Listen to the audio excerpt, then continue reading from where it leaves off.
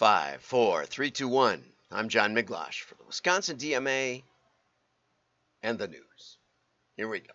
Let's get over to Tom Fishburne and see what he's got to say. But first, don't forget, this Thursday, we're having a WDMA spring meetup, and we send out a slick little email yesterday so that you can just click on that I'd like to go to the meetup, and then you're all registered. We know you're coming, and we're all set, and the Zoom link will be there, and you can also add it to your calendar, all right from that one little email without having to register or type in or anything.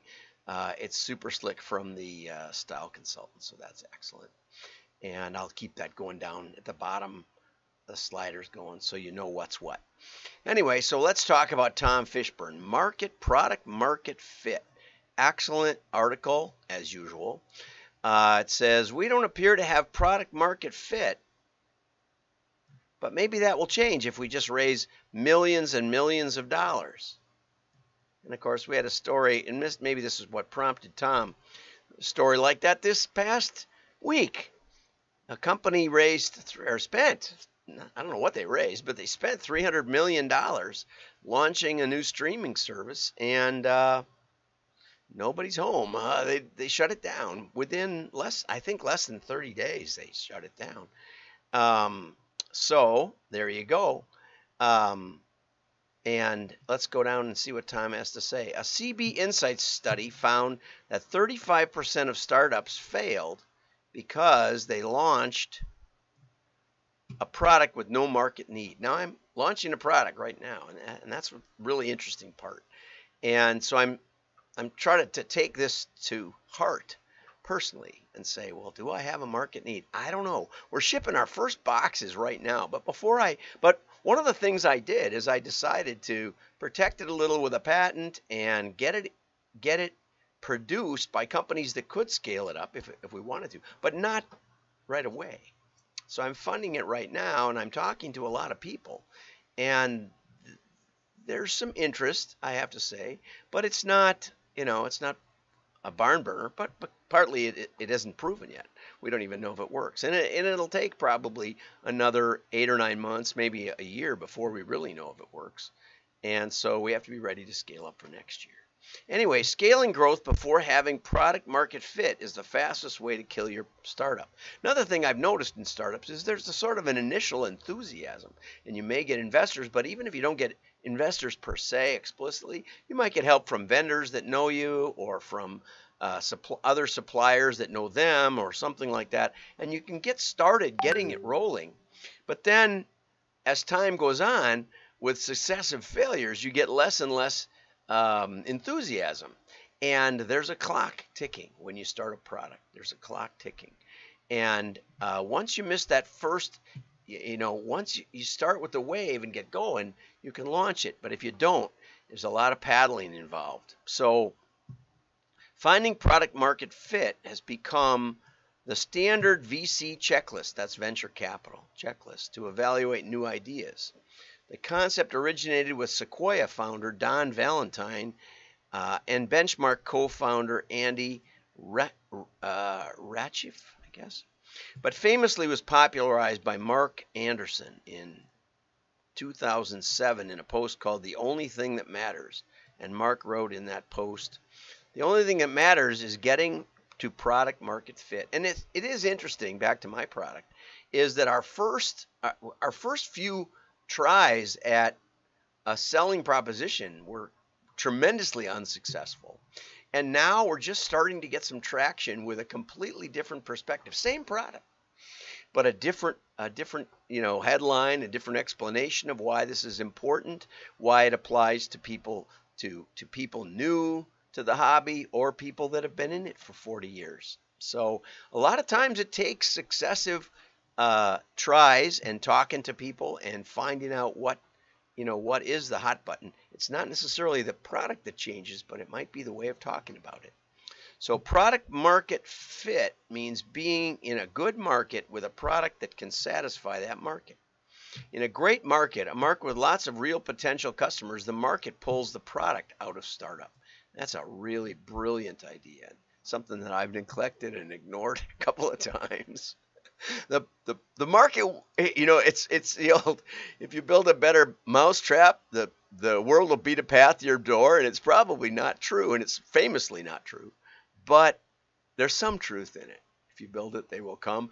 If it really satisfies a need in a unique way, it probably is more like that than not.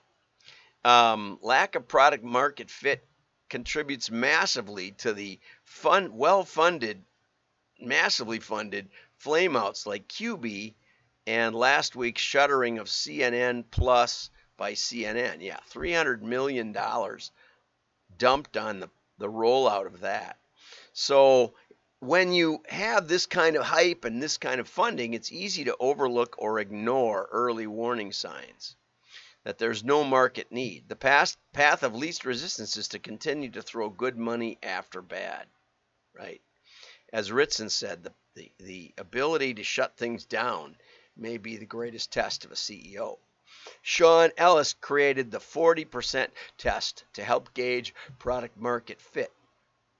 He says you ask customers who've used the product if they could no longer use the product, would they be very disappointed, somewhat disappointed, or not disappointed? And once 40% of the customers respond very disappointed, Sean believed the product was on its way towards scalable growth. So they would miss it. They would really miss it if they couldn't have that product. And that's a really good test. And so we'll keep that in mind as we roll out our new company. Okay, I think it's an interesting question to pose to any new product as we launch. Not only is it something customers will want, but is it something customers don't want to do without? Great question. Okay, our startup idea, October 2014. It's like Uber meets Warby Parker, meets Birchbox, meets Snapchat, meets SD, meets something we haven't thought of yet. You had us at like Uber. Yeah, of course, that's been having some challenges. What you call a colossal failure that jeopardizes everything, I call a pivot. And there's some truth to that. This was a good one. What is our marketing strategy? Marketing is dead. I'm a growth hacker. We create product market fit. What's interesting about that is that this one was done in 2014. So 7 years ago or so. Find scrappy ways to get the word out and optimize with data to grow. What part of that isn't marketing? The hubris. Yeah, well, there's plenty of hubris in marketing. And here's agile. We didn't have a strategy. We kept changing our minds and we failed repeatedly. Let's tell management we were just being agile. That's a good one too.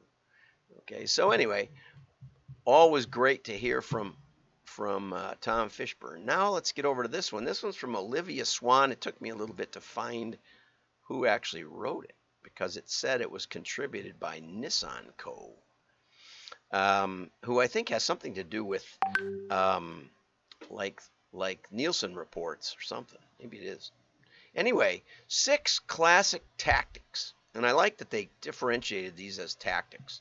Are there any classic marketing? It sounds like, it's got to be digital, and it's got to be social media and influencers and email marketing. Are there any classic marketing tactics that have withstood the test of time?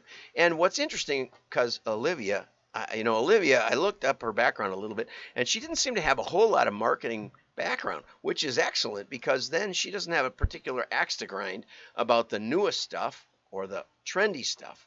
And compared to the stuff that's been around for literally 150 years, like direct mail. So one is networking and relationship building. She says it's still important to talk to your customers, and it's probably even important to get some face-to-face, which is the second one. Actual, not FaceTime, but actual face-to-face time with your audience and your customers. And we're doing that. I'm driving down to Chicago in a few minutes, and then I'm going to go up to Minnesota and meet with one of the top people in this industry that I'm launching into and see what they think of it. And, it's probably not going to be all positive because that's the way it is. It's a prototype, at this point. But you can pick up body language and other social cues that you can't get when it's left out. Plus, as somewhat of a veteran in network marketing, I tried to get them to do much more virtual and much more digital sales management techniques. And yet, one thing that I couldn't get past was that if I drive 3 hours to see you and say and present a business idea, you may not like the business idea, but you will have to admit that I'm at least committed enough to waste the gas. And and I've driven up to Minneapolis just to do a presentation, turn around and come right back. And that's like 10 hours round trip. So one of the things that if you take the time to get to your customers, get to your prospects, get to your employees and merchants, if you spend the time and money doing that, they know you believe in what you're talking about. And you can't get that across in the same way with just a Zoom meeting. But we're going to have a Zoom meeting on Thursday. Offer freebies and or discounts. This is tactics. And a quid pro quo is okay. That means like if a chance to win. We just did on another business that we're trying to launch. We just did a $5,000 trip package, and we didn't probably encourage people enough to post about it on their own social media, which is in this Olivia mentions in here. Hosting a contest or a free giveaway, you can get your entrants to repost the contest on their social media accounts. Yeah, you can say that that's a requirement to win. Excellent idea. We'll have to do that on the next one. And then we get to direct mail lives. Thank you for that, Olivia. And it's hard to see this. It's not like impossible. But it says, if you get the download at wdma.org, every day we post the show notes. 88% of millennials go through their mail. 73% look forward to seeing what's in the mailbox. And 80%, I can't read it. Anyway, you have to read it. You have to get the answer. Get down there. Okay, so everyone really does love mail, and of course, when you're in a household with another person, if Chadwick's of Boston comes, I don't care about that.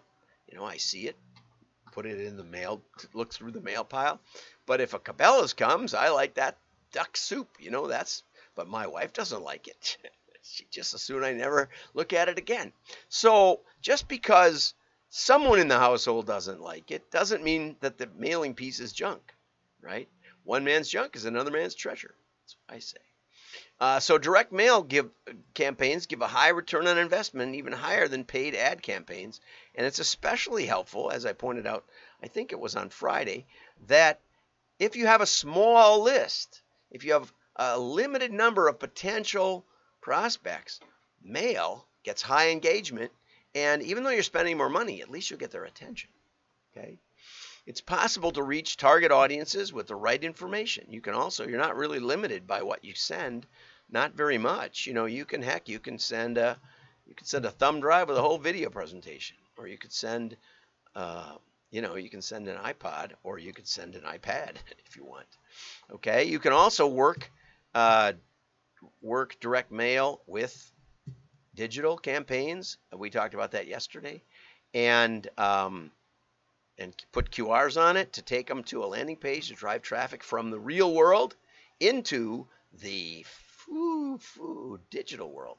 Okay, and then Olivia mentions radio advertising, but the CEO of Nissan Co., Evan Nissan, said, don't forget, when you're thinking about radio advertising, don't forget the idea of podcasts and web-based streaming audio, or web-based streaming radio like iHeartRadio, which I sometimes listen to sports on.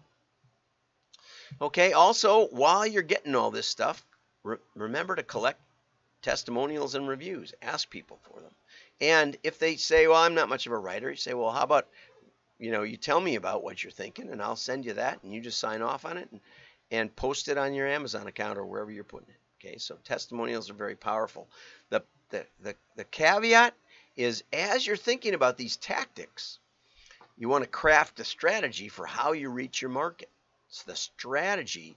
Each marketing strategy, old and new, has strengths and weaknesses. I think Olivia has conflated strategy and tactics. Up at the big top, it was tactics. Now she's closing with strategy. And I think as a writer, she thinks, you need synonyms. You need to make it interesting. But in this case, I think they are tactics, mostly.